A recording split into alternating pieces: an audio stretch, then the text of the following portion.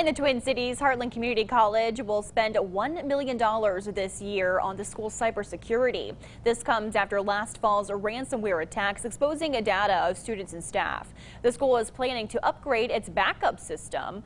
There will also now be a full-time in-house person dedicated to cybersecurity.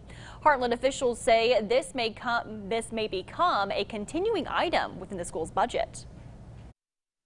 Cybersecurity remains and will remain an ongoing issue. The investments we're making here and what we shared with the board are really our proactive investments into the future. It is on the increase, and we recognize, even though that we've been the victim, that doesn't mean we won't be the victim again in the future.